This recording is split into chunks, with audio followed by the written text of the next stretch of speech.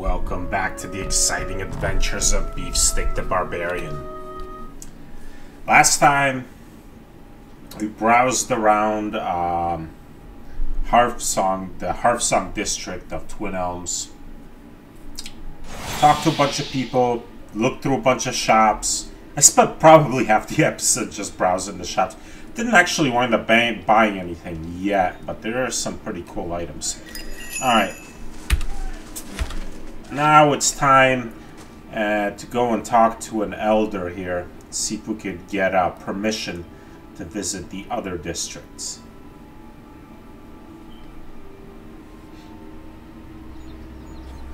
Right, so I want to go in here.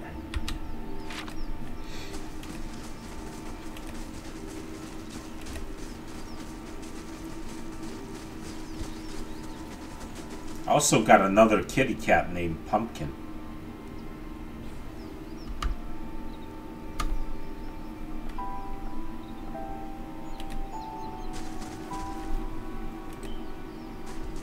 This way.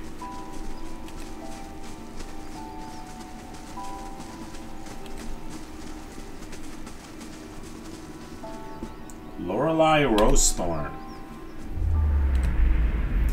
You see a ragged child, oil lamp in hand, making her way down an alleyway. Mud-encrusted socks on small, numb feet push forward, despite the cold. She has eyes only for the barn ahead and the soft hay inside. She fumbles with the lock, hairpin in hand. Despite the cold, she unlocks the door with expert fingers and slips her gaunt frame inside. Somewhere between closing the door and falling to the floor, the lamp slips from her grasp. The flames try the hay tentatively and find it to their liking, reaching faster, further. The girl screams. Outside, a woman whips through the streets, chasing shouts and smoke. Her hands are moving before she sees the flames, and from her fingertips erupt 3 near-invisible missiles of force. They shatter the barn door, but the fire delights in company and roars larger in response. The screaming has stopped. Skinning herself in iron, the woman mutters a prayer and pushes forward into the inferno. The fire screeches, starving, and she responds with fury and frost and hail. She will not be swayed, and the fire is defeated. The child is weak, chest dry and searing with smoke, but alive. The woman carries her out to the cheers and applause as molten sweat dribbled down her silver face.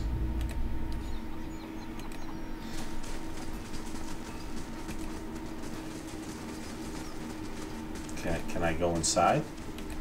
Sure, it looks like it.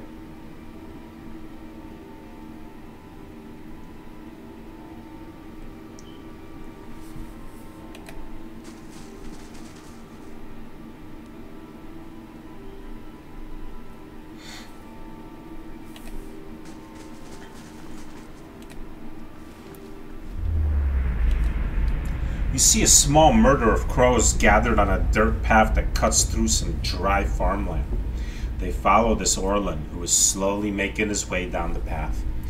They sometimes hop, sometimes fly, gliding after him, but always stay behind.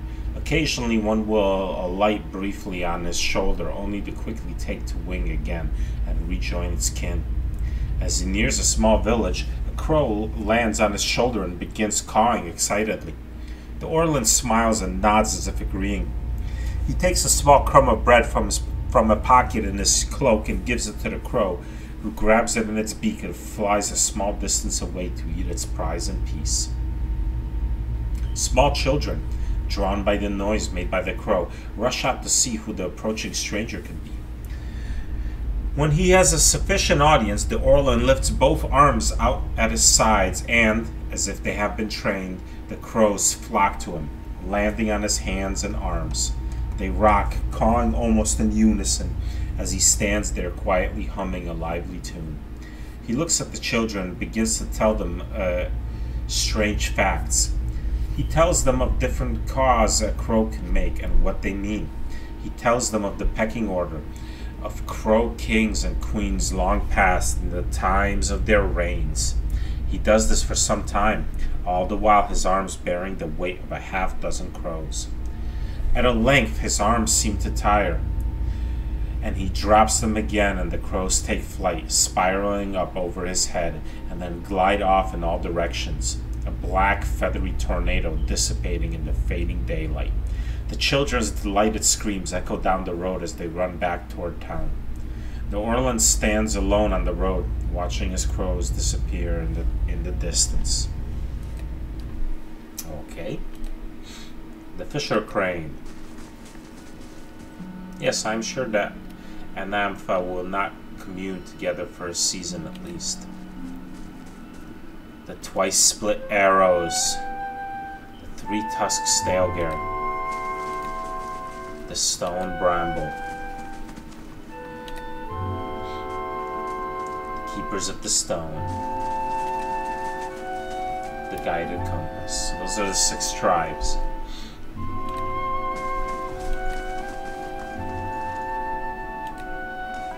Wait. I don't know if I should go through with this. Make the trade deal with the Anamenfath.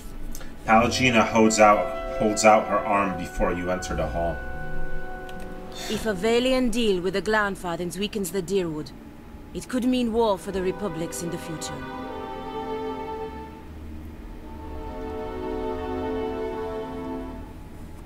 What other option do you have? I could put the idea in the Anamenfath's head that the Republics are not interested in exclusive trade, but limited trade of goods that they do not already trade with the Deerwoodens.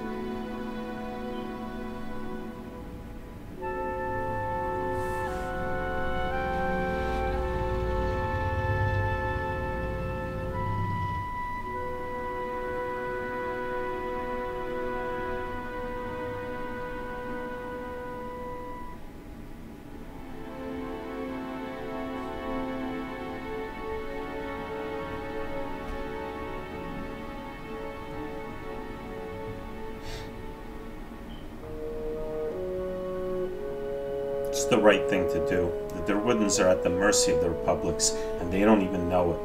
Your actions today can prevent further suffering. She nods her head resolutely.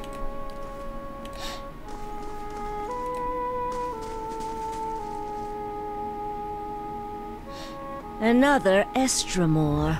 What do you want? A middle-aged Orlan woman stands at the back of the longhouse, an expression of irritation on her narrow features. As you approach, she takes a decisive step toward you.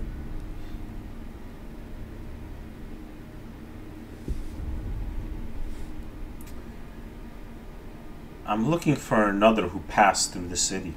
Few Estramoran are given the freedom of our sacred city. That you ask for this person is suspicious. There are reasons we don't let you Estramoran roam our sacred city.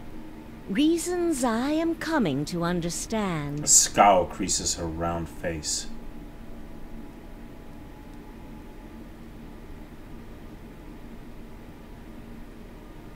Has something happened recently? More than I care to think about. Looters have grown bolder at the sites of the builders. The people of Defiance Bay set fire to their own city. And every week, the 3 Tusk Stelgar bring news of more desperate settlers pushing at our borders, trying to escape their plague of Anolfane children. Suddenly, you feel the presence of someone else in the hall. The Anamenfath continues to glare at you, but something has stepped out of her skin. It reaches out to you. Permitting more strangers the freedom of the city is out of the question right now. Go and be thankful that Anamphath Shimak doesn't sit in the passage of the 6 today. He would not be so kind as I.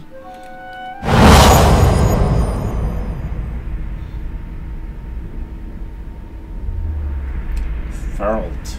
A vision of an Orlan man appears near Bethel. He has the same green-brown fur and hazel eyes as she does.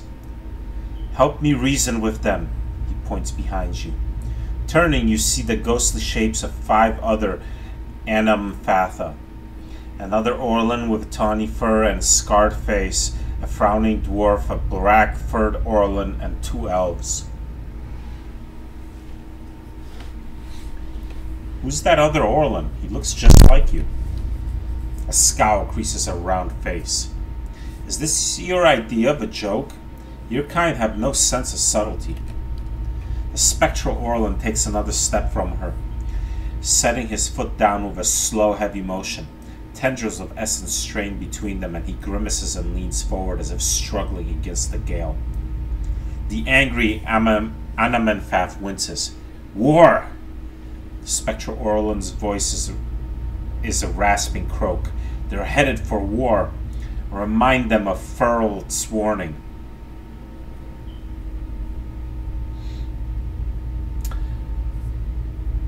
Does Ferald's warning mean anything to you? Ferald's soul image gasps. Taut threads of essence tug at him, drawing him back into the Anamenfaf. He looks up at you again. I tried to tell them. The Builder's souls have touched even the Estromorn. You'd better explain yourself.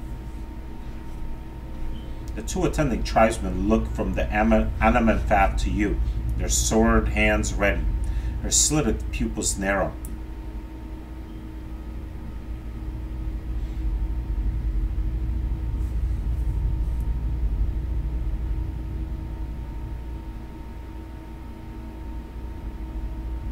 There are other souls in this place, and in you. You must listen to them. Listen to what? Right now my ears hear only your nonsense. The Builder's souls have touched even the Estromorn. There's no way you could have known this saying. Not unless you are a Galoos on Anums, a watcher of souls. She gasps as the last of Ferald's soul fades back into her. The tribesmen gape at you. She takes another step towards you. Yes, I am a watcher. She nods. That explains much. Ferald's warning came before the Broken Stone War. Ferald, my ancestor on my mother's side, was Anamfoth of our tribe then. When the Estromoric farmers defiled the Builder's monuments, Ferald urged the other Anamfotha to patience. But louder, angrier voices prevailed. She folds her clawed hands in front of her and gazes down at them. Ferald believed that the invaders could be taught to respect the Builders as we do. He also believed the Builders' souls had spread to all peoples, and that we should avoid needless conflict with others. More practically, he worried that a violent response would only spur further bloodshed across the generations, and you can see where we are today. She spreads her hands.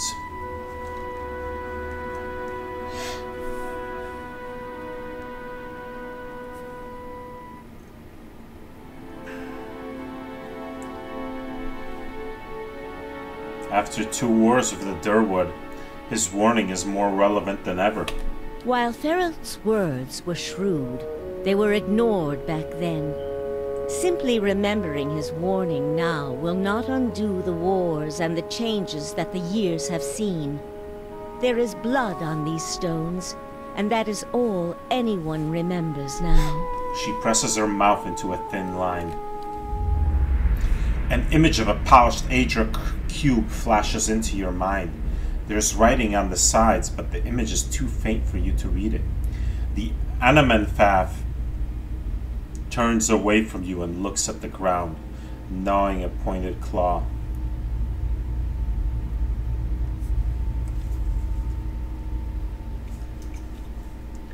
You can't change the past, but your choices now still matter.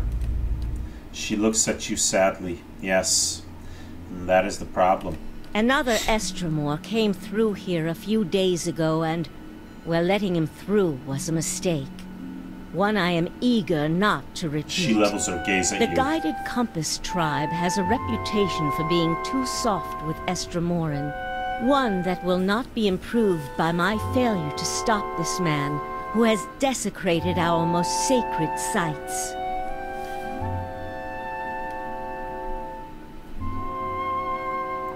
That sounds like the man I came here to stop. I won't repeat a mistake in my haste to correct it. We bar twin elms from Estramoran to protect the ancient places that the Builders left behind. The Builders left this heritage to us to defend, but they alone had access to it. On this much, at least the 6 tribes agree. She sighs. You again see the polished Aedra cornerstone in your mind. This time the image is clearer. Each face of the stone is inscribed with a phrase you know by heart. You feel your lips form words. A gift from the builders of civilization to the guardians of their legacy. May the guardians watch the door while the builders keep the key. These were the words given to the keepers of the stone. Bethel stares back at you, her tiny, pointed teeth visible through her gaping mouth.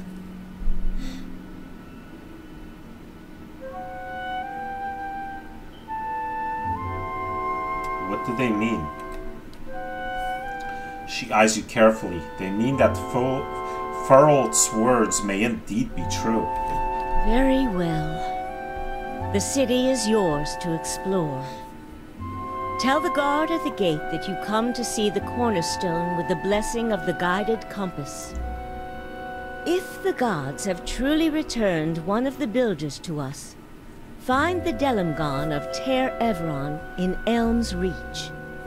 If the gods have sent you here with a purpose, the Delimgon will know.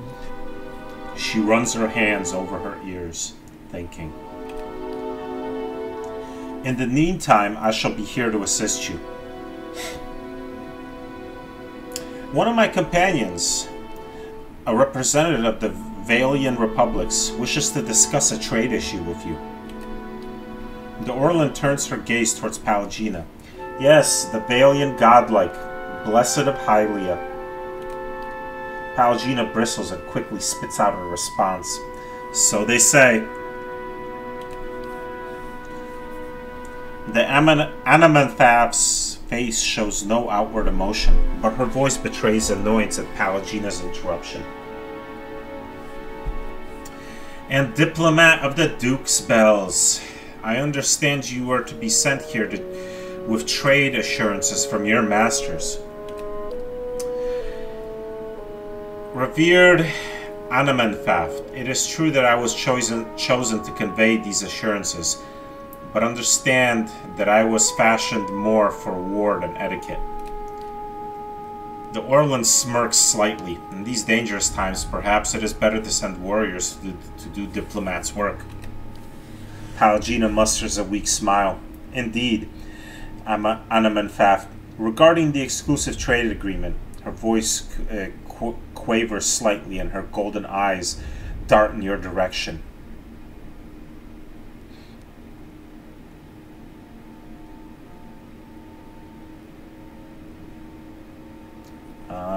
Guess I nod. I mean, I told her earlier to do what she thought right. I'd only do the... Yeah.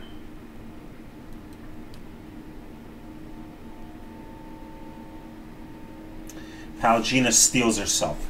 The Republics feel it would be in the best long-term interests of all parties if you maintained your traditional good trades with the Durwood.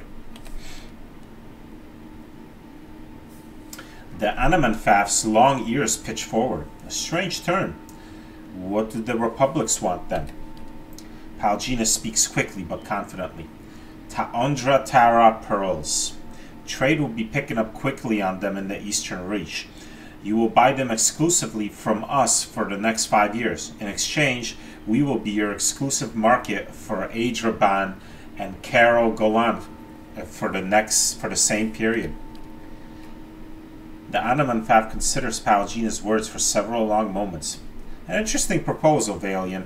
We will send emissaries south to discuss the details at greater length. Your appearance here speaks well of your Duke's intentions. Pallegina bows deeply. Revered Anamanthap. That's it. My position in the Brotherhood gone. I can't believe I just made up new trade terms to the Glanfath and Anamanthap. Postinago. Palgina's eyes are wide with panic. Palgina, you did the right thing for the Republics, even if the Dukes can't see it from their vantage. You can deal with their disapproval later. Verus. They have a saying in Biajepe. New gold clears even the oldest dates. If I'm right, all will be forgiven. If not, there's nothing I can do about it now. Can I talk to her some more? I'd like to know more about you. I am the Anam-Anfaf of the Guided Compass. Like many Anam-Fa, I have leadership in my blood. While tribal authority is not strictly hereditary, we believe that strong leaders can impart a portion of their soul to the children and grandchildren, meaning that Anam-Fa may succeed from a single line for many generations. She worries a sharpened thumb claw. Of course, with all that's happened here lately, I've wondered whether my family's line is coming to an end with me. What are the 6 tribes? Glanthathan society is divided into tribes, which are further divided into clans. Each tribe is united by a particular history or way of life, and clans are communities or families that live together. In truth, there are more than 6 tribes, but the 6 largest have traditionally led the others. Each of the 6 have a seat here in the Passage of the 6, where we discuss matters of common interest. You saw, for instance, the debate that occurred before the Broken Stone War. She gives you a hesitant look. The 6 tribes are the Keepers of the Stone, Fisher Crane, Three-Tusked Stalgar, Stone Bramble, Twice Split Arrows, and of course the Guided Companies. Who are the Keepers of the Stone? They are the first and oldest of the tribes. When they first sailed to Air Glanthath, they met the builders, who gave them the cornerstone, and those words you quoted as a token of friendship. Many of the tribes, even among the 6, look to the Keepers for guidance and leadership. Their long history grants them a place of honor in our society, though it has also made them more conservative, in my observation. Tell me about the Fisher Crane. A mostly Orland tribe from the Thane Bog. Most of the sites they guard are half buried in the wetlands, and even the other tribes couldn't tell you where they are. She crosses her arms. They are not the most renowned of the tribes, but they are the cleverest and subtlest. Say what you will about the berserkers of the Three-Tusked Stalgar, I'd rather face them than a Fisher Crane ambush squad any day. They're named after a long-necked bird that lives in the bog. It can stand motionless for hours, waiting for a muck frog or a spotted salamander. But when it strikes, it's faster than anything. What do you know about the Three-Tusked Stalgar? She laughs and shakes her head. Same as everybody. They're fearless maniacs, and they want everyone to know it. They're considered a wild bunch, even among the Glanthathans. Many of their territories have seen the most conflict with the Estromorn, and they don't forget it. They don't want anyone else to either. They inflicted and bore some of the heaviest casualties in the wars with the Estromorn. In fact, there was a rift within the Three-Tusked Stalgar after the War of Black Trees. Dozens of clans broke away from the ravaged lands and retreated further into the Durwood, joining whichever tribes would take them. Broken Tusks, some called them. The majority of the tribe dug in to the half-buried forest to hold the line, and many respect them for it. She frowns uneasily. They've more than earned their place among the 6, but they advocate more conflict than is wise, and too many others are quick to idolize them for their valor in battle. Tell me about the Stone Bramble. Mostly dwarves out of the White March. They're one of the younger tribes, formed over the years by trade routes between the wilds and the mountains. They see themselves as genuinely Glanthathan, though, and who can argue with them? Only Fisher Crane defends sites in such inhospitable territory. Tell me about the Twice Split Arrows. Oh, let me read this first. Personally, though, I'd say it's gone to their heads. They like to think the rest of us have it easy in the lowlands, forgetting that the wars with the Estromorn never reached their mountains. Still, they came to our aid during both. They're named for a tough, thorny little plant that grows up in the mountains. It suits them. Tell me about the toy split arrows. Not many are. They're traditionally outcasts and exiles from other tribes. Probably the least respected tribe of all, but our ancestors believe they should have a voice, and so they've got a seat among the six. Most of the other tribes see them as scavengers and bottom feeders, but don't say that to a toy split arrow. They think themselves survivors, and they're as proud of their tribe as anyone else. She shrugs. They'll accept anyone, and I suppose there's virtue in that. You never know what you're gonna get with them, though. Some clans will rob you blind, and others will slaughter a lamb for the honor of your visit. The guided compass is your tribe, right? Indeed. We're one of the younger tribes, and not one of the most prestigious. We've tried to keep the peace with the Estromorn, which has earned us the reputation as appeasers among some of our hard-line brethren in the Three-Tusked Stalgar and the Keepers of the Stone. We value our heritage as Glanthathans, but we recognize that the Estromorn are here to stay. The way we see it, we can better follow our mandate to protect the places of the builders by making peace with our neighbors. Okay. That's enough for now. Your thoughts must flow deeply indeed. Alright, now I can visit other parts of the city.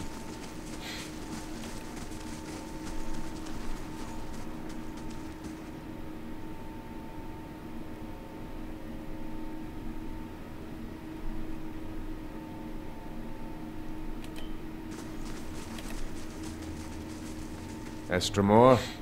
Sensing you approach, an agitated elven hunter suddenly drops his conversation and turns to face you. What kind of courtesy have you learned in your filthy homeland? A red stripe of paint gleams pearly sweat from a cheekbone to cheekbone. We speak of Glanthathan matters. Be gone. The huntress in the group raises her calloused hand. Still your heart, Redai. Do not forget where you stand. She parts the fine strands of golden hair that float before her face and acknowledges you with a nod. In the house of our ancestors and the six tribes, we commune as one people. Redai looks away and fumes in a restrained breath. The ancestors will forgive me, and my brother, when I clean the shame away from his name. He looks at the huntress, and from the taint has brought to our tribe. Well, what happened to your brother? My brother, the hunter's heavy breathing pauses for a moment. My brother Fjorm is the greatest hunter of our tribe. He set out on a blood hunt, but hasn't returned. And now, Arthwin, that puny liar, he claims that my brother... Redai clenches his fist. The elven huntress fills in the silence. Arthwin belongs to another tribe. He is the hunter that competed against Fjorm during their blood hunt. She gives a glancing look to Redai. Arthwin claims that Fjorm has exiled himself, deciding to not return to Twin Elms. Redai scowls. His stripe of paint curves like an angry wound. Exiled? In shame. For losing to him during the blood hunt? Can you believe this? Liar! Even though Arthwin returned with the giant Stalgar's fang as proof, it's hard to believe that Fjorm would have failed to kill the prey first. The huntress digs her heel on dark soil. But you cannot claim that yet, Redai. Not until the Anamfatha judge the truth. Arthwin's weak. From a lower tribe, Redai bares his teeth. He lies. I'll find the truth and clean my brother's name. Why would Arthwin lie about your brother? Redai throws his arms in the air. Why? He looks at you as if the answer were obvious. Redai, please, still your anger. He does not know our customs. The huntress turns to you and nods. Arthwin stands much to gain from claiming a victory over Fjorm. It brings renown and glory to his kin, a lesser tribe, the twice-split arrows. Arthwin has no history, no name, and now he returns a hero while my brother... Redai's face twists in ire. Tricked. Perhaps worse. You mentioned a blood hunt. What is it? We prove our worth in a blood hunt. We set out to stalk it and prey, always a dangerous creature, and only one kills it first. The elven huntress interrupts with an exasperated sigh. Yes, but we hunt as pairs, to bond. As Glanthathan, as one, not as enemies. 2 hunters, 2 tribes, 1 spirit. That is our way. Radai glowers in response. Our way isn't to lie. We don't betray our brothers and sisters for our own gain. The blood hunt between your brother and Arthwin has broken the communion of our tribes, Radai. Do not dig in this wound until you can claim the truth. She turns again to face you. Perhaps our customs appear strange to you, but despite what you see, we Glanthathans hold our bonds sacred. How do you plan to clear Fioran's name? A bead of sweat rolls down Radai's forehead and hangs from his red-painted cheekbone like a drop of blood. It quivers as the hunter's muscles twitch. I can't tarry here while my brother's fate remains unknown. The Anamthatha must let me go. To judge Arthwin and to clear our tribe's name, they cannot listen only to your truth. The huntress lowers her head, glancing at you. Before the Anamthatha, only an impartial voice can speak for what happened. Radai whips his neck and a drop of sweat lingering on his cheekbone flies in your direction. You mean to involve this one? And Estremor? She points at him, her calloused fingers curved like a claw. Listen to me now. Arthurn returned. With proof. Your brother did not even come back. The huntress blows against the fine hairs floating down over her face. The tribes are split. Something must be done. She looks at you. But this one's words move even stone.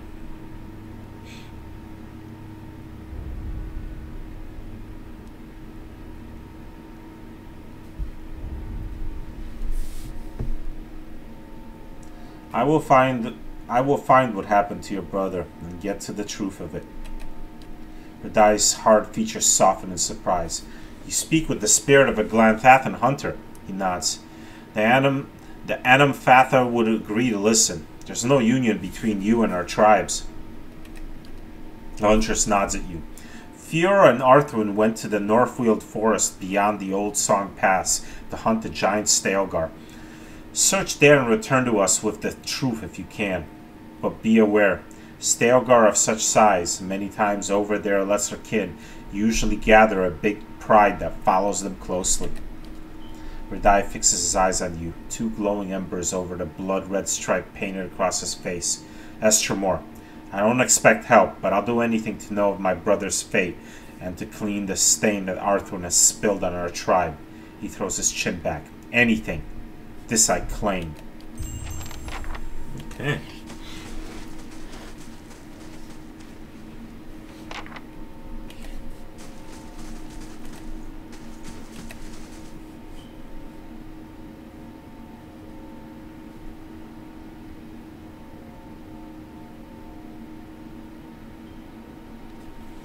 So which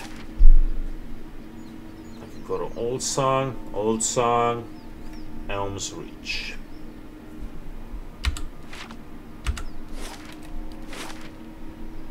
Alright.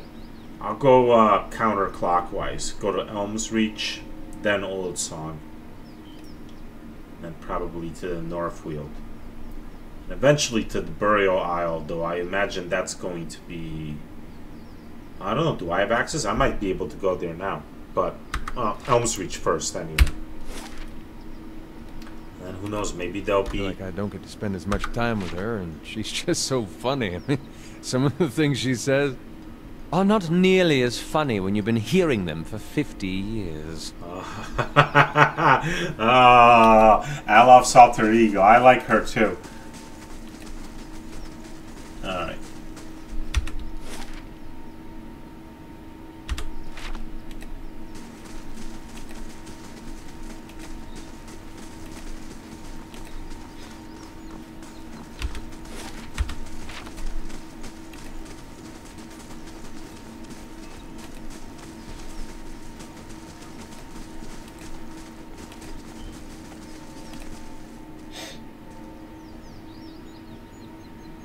The guard places a spear between you and the path that leads beyond the gates. Still, Estremor, The rest of the city is forbidden except by the order of one of the Anamfatha. Trespassing in Twin Elms is punishable by death. I come to see the cornerstone with the blessing of the guided compass. The guard scowls and looks at his companion. He nods back. He turns to you again, his knuckles whitening around the shaft of his spear. Always too cozy with the Estremorn. Go then, and mind your step around the sacred stones.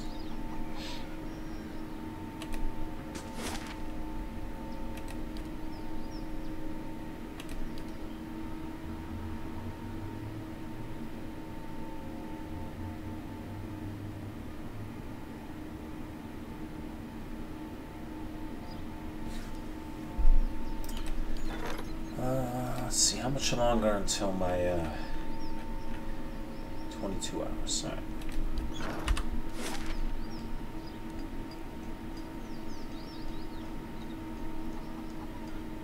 Hall of Warriors, Blood Sands, Twin Elms, Ter Evron, Golden Grove. I wonder if they'll have some weapons to sell in the Hall of Warriors. Maybe they have some other stuff. Still looking for a badass poleaxe.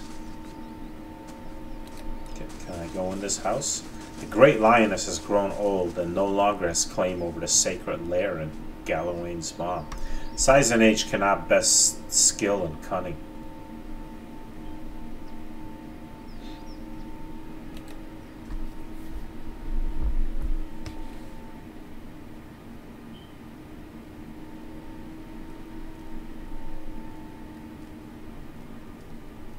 Hello. Provisions and trade happens in the market. Northwest Hearthsong. Alright. That's your way of saying you have no business here. That's fine, I'll leave.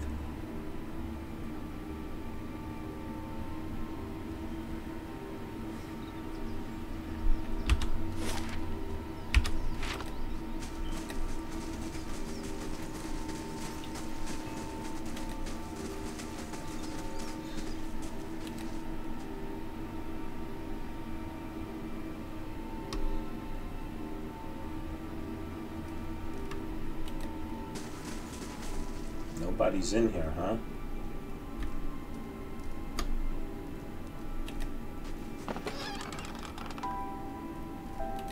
Spirits. Camping equipment, which I don't need, but I'll come back here if I do.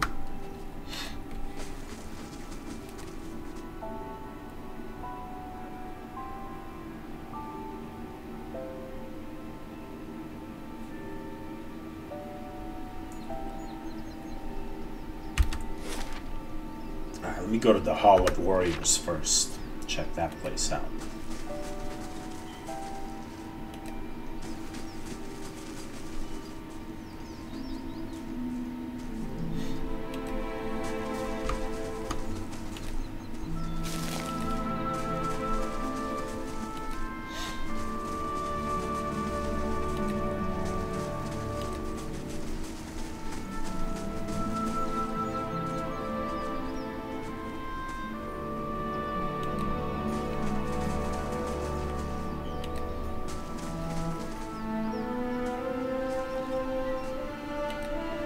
Ah, there's Arthur, and that's where I pierced the giant Stalgar with my spear, right through its heart.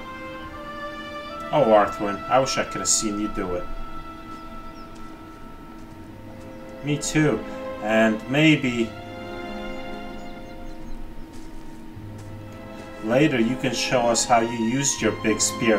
Heyo! Oh, well, yes, I can do that.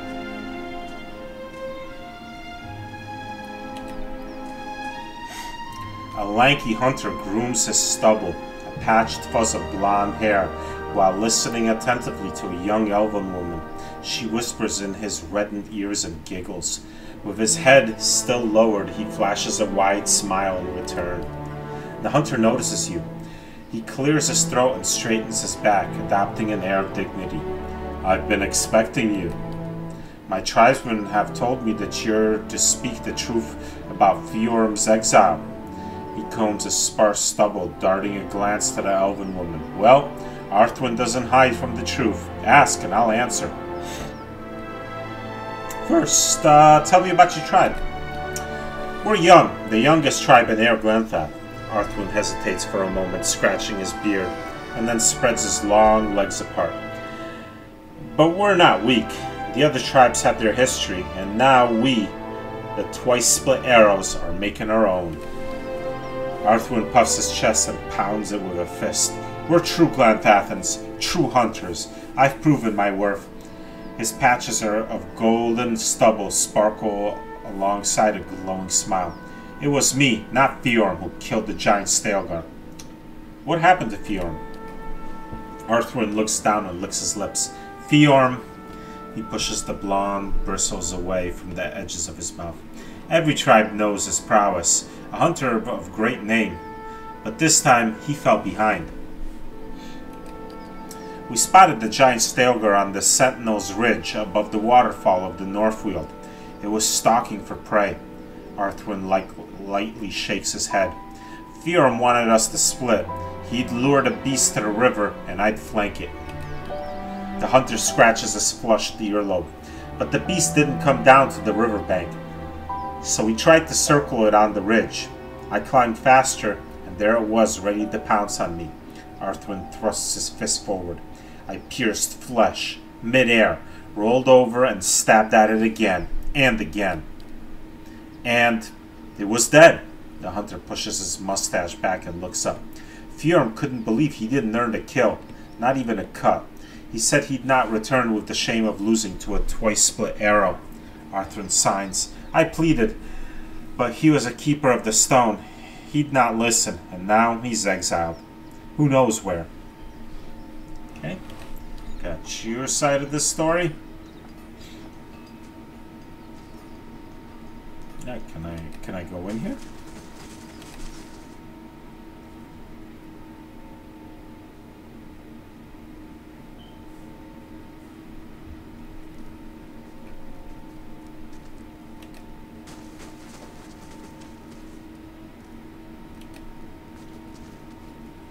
Bethel is too soft. It's good that Simok is here to provide another perspective.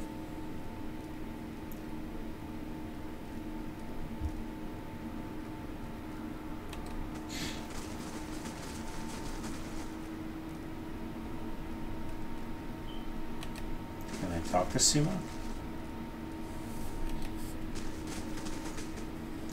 Come to treat with the three-tusked Stelgar? Tread carefully, Estermore. A grizzled old elf, his hair braided and dyed, stands at one end of the hall.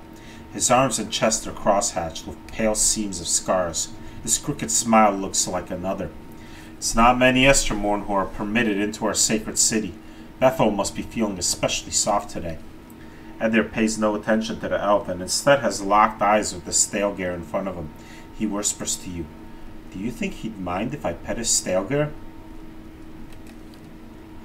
Come to hear your future at Ter Evron?" His smile widens, exposing a row of yellow, crooked teeth. "Or to make your own at Blood Sands." What's Blood Sands? An ancient place of sacrifice. He laces his fingers together. In a cave by the great elms themselves.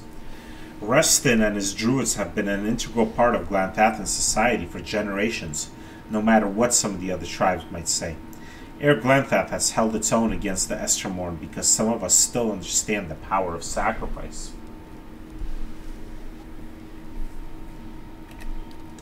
He gives you an appraising eye. Does the thought make you uncomfortable? It should. It is what's kept our society alive for so long. You don't seem fond of us, Estermorn. His hunched shoulders straighten. I fought in the Broken Stone War and the War of Black Trees. I saw my brethren cut down defending the places of the builders, and I shed blood alongside Galvin Reg himself. He coughs. Now the Estermorn seem to think that they will find a cure for their empty children among our sacred sites, or worse, that they will find sanctuary in our lands. His gaze darkens, and I've seen what happens when they set their sights on Glanthathan soil. They're desperate. The best of them want to find a cure. The worst are looking for an excuse to plunder.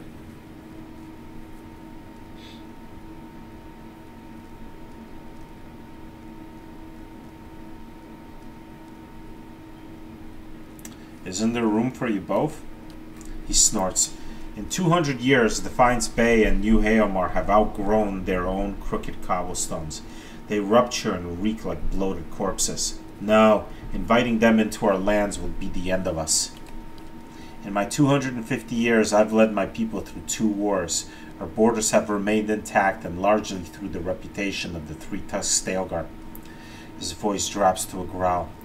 I've sired a dozen children, but none have been deemed fit to take my place. I care nothing for the legacies that obsess the Estromorn lords, but it is important that my successor continue this path. If your own children don't succeed, what happens? Ordinarily, the Rio would turn to others in my tribe, to clan heads and their families. Ordinarily, he levels his gaze.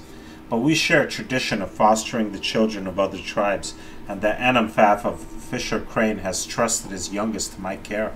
He grimaces. And as none of my own blood are fit to take my place, the Rio will look next to this bog child, the kin of another Anamfath, to foster, and my foster daughter to take my place. Bog child? His shoulders stiffen. I have nothing but respect for Fisher Crane, but their ways are not ours. The Orlans of Fisher Crane have lived in Thane Bog for 1,000 years. They are cunning and furtive by nature, which serves them well when they have swamplands to hide their movements. He crosses his arms.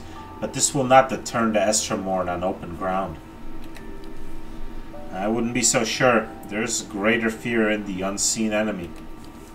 He points at the warriors gathered near the fire. Our savagery has deterred the Estromorn from further encroachment. They still tell of our deeds in the Broken Stone War. But if a child of Fisher Crane leads our tribe, we will lose that boldness, and the Estromorn will lose their fear of us. The child will be influenced by the souls of her ancestors. In times of crisis, she will look to her kin in Thane Bog for guidance. No matter what I might try to teach her, it will not be enough. He considers you. There is a way you could help, if you have the stomach for it. But I think you have the perspective to see why certain unpleasantries may be necessary. He wants me to kill the kid, doesn't he? This Orland girl has a soul of a leader. If it were passed to one of my own offspring, our tribe would remain strong. A Stalgar at Simung's side scratches its massive head on the Anamfath's leg. He remains steady on his feet.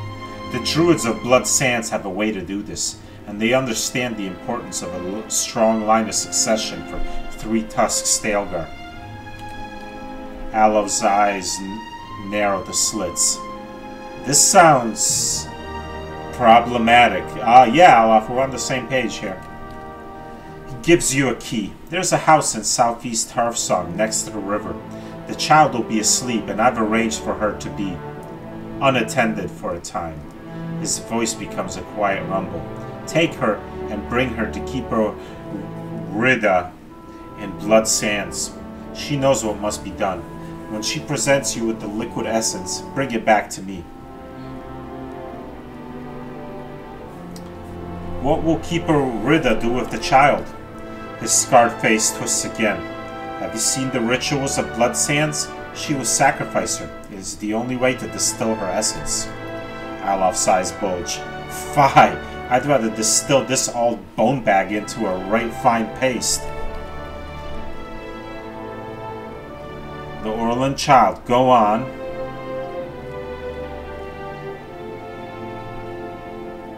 I won't do this. I do not relish the deed, but 2 centuries of leadership have taught me that all things bear a cost. He nods once. Consider it well, Estromor. I am not above rewarding those who are of service. Well, I'm not going to do it, but tell me about your clan. The boldest and fiercest of the 6 great tribes of Air Glenpath. It was we who first defended against the Estromorn who came to shore 200 years ago. He raises his chin. We have always been the border tribe, and it has always fallen to us to hold the line against outsiders and invaders. What do you do here? As Anamphab of Three-Tusked Stalgar, I guide our tribe in all matters. He looks to the main room of the hut, where others have gathered. I am in Twin Elms to confer with some of the other Anamphab about the Onolfin, your Hollowborn. We only have such births here on occasion, but it has made us more vigilant about our neighbors. One Stalgar stretches, flexing its claws. Simuk's eyes narrow. There are some of us who believe your Onolfin will be a punishment for the defilers of the builder's sites. Others say it's a plague carried by the Estromorn. Well, they're both wrong. People make it what they want it to be, and when it ends, if it ends, they'll make up reasons for that too. Yeah, I'm not sacrificing that kid, Bubba.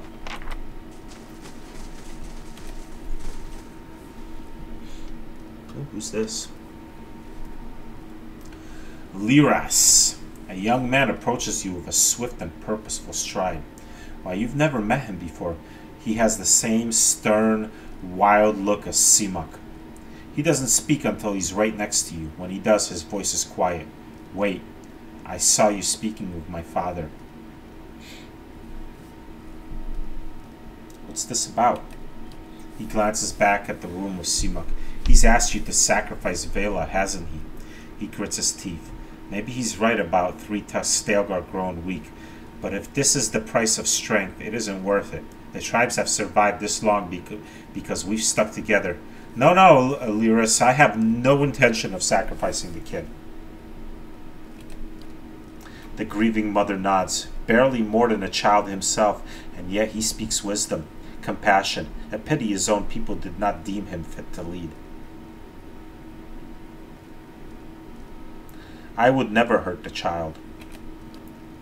He sighs. You did not seem like one who would, but my father will find someone who will.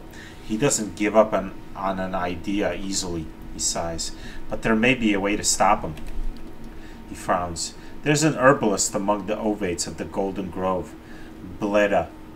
That's her name. They all gather southeast of here by the river. She could brew a poison. Simuk wouldn't know the difference until it's too late.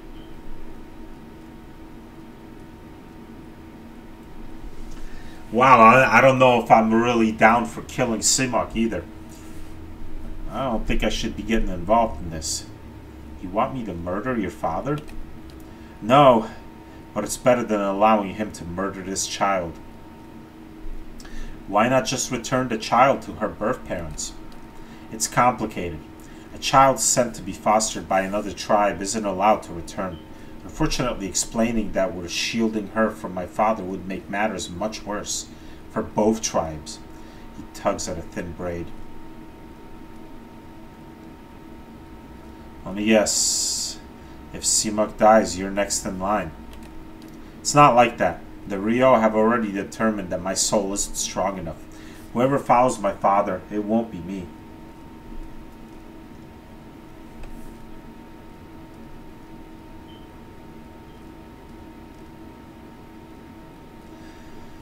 I gotta think about this. He scowls. I hope you don't have to think too hard about it. With another glance at Simuk's chamber, he backs toward the door. I'm warning you now, Estromor. Don't go anywhere near Vela. I'm my father's son in one regard, anyway. Well, you can relax. I'm not gonna kill the kid. I don't know if I'm gonna kill your father either, though. In fact, I'm probably not gonna kill your father. This table is scarred and stained from years of use. Not unless I'm forced to do one or the other. Crates contain a few necessities of Glanthathan traveling parties. Furs and blankets, sturdy hide clothing, and gifts of carved Adra.